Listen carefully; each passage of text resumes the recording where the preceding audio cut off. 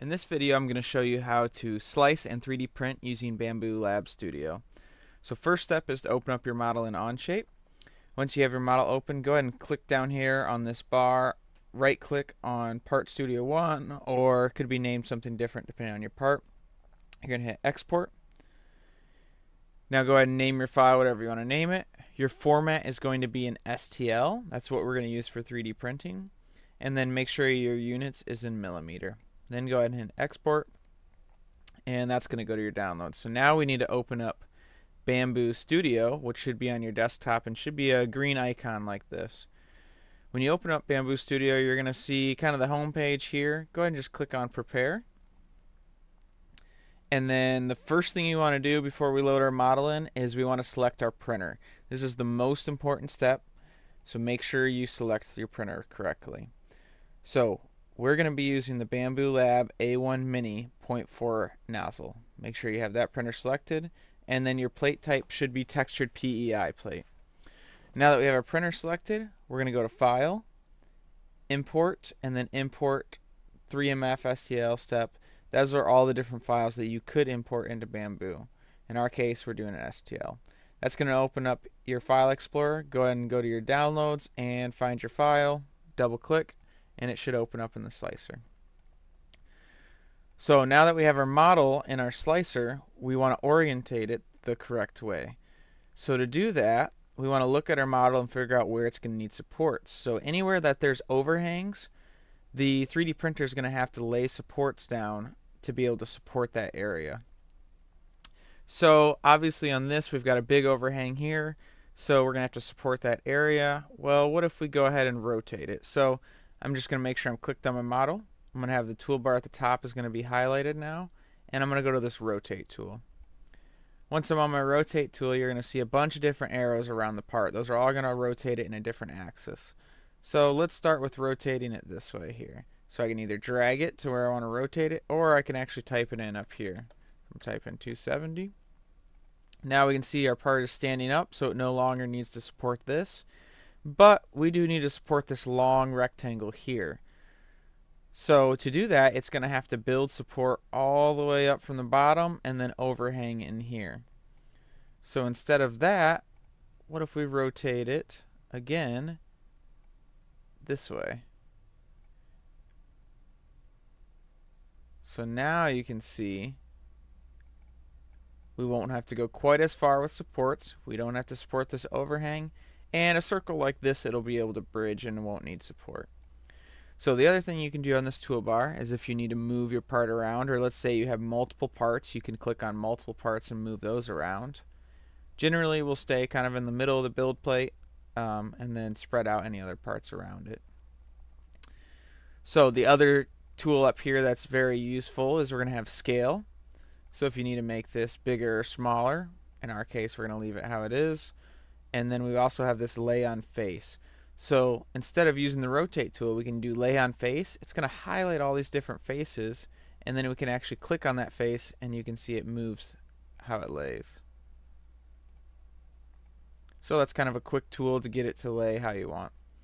Other than that, we won't dive too deep into some of these other settings. Those are a little bit more advanced, and feel free to dive into those on your own time. But once you have your part orientated how you like, you're going to go over to this left-hand side with our settings.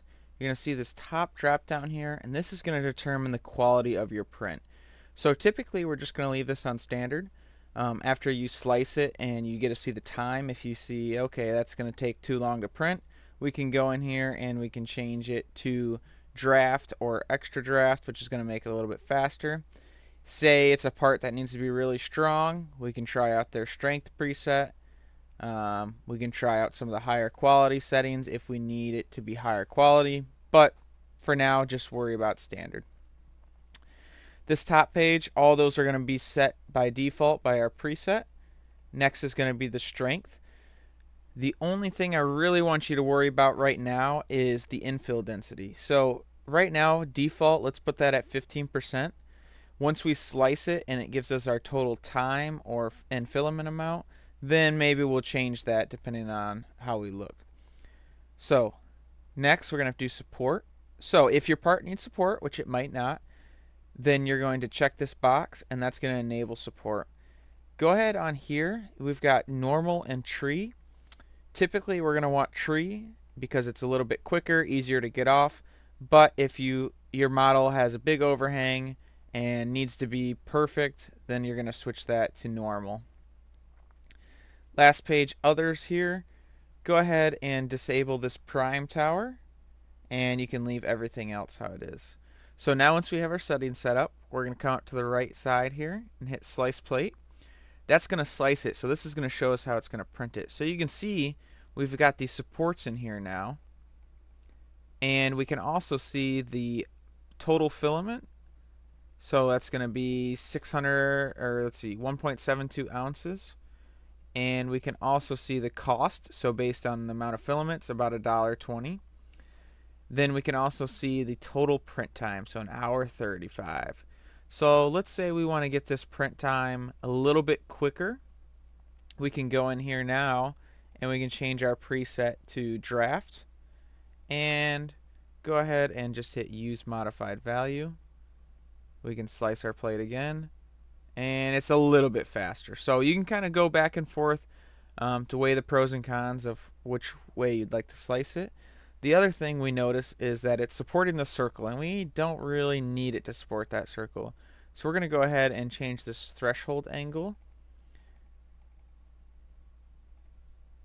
And you can see now it is no longer supporting that circle. So I just lowered the threshold angle because we know it's going to be able to print that, but we still are supporting this rectangle over here. So go ahead and play with that threshold angle to determine what gets supported on your model. Once we are happy with all our settings, we've gone through, we're happy with the time, our filament requirements meet the assignment, then we can go ahead and export it to an SD card. So you're going to grab a micro SD card from the print room. They should be in the printer. Grab it from one that's not printing. Then go ahead, insert that into the computer, and go ahead and press this green drop down. You're going to hit export plate sliced file, and then click this button up here. Now when you do that, you go ahead and find your SD card on the left hand side, name it whatever you want, and hit save, and then you will be ready to print. So now take your micro SD card to the print room, get the filament loaded, and go ahead and print your file.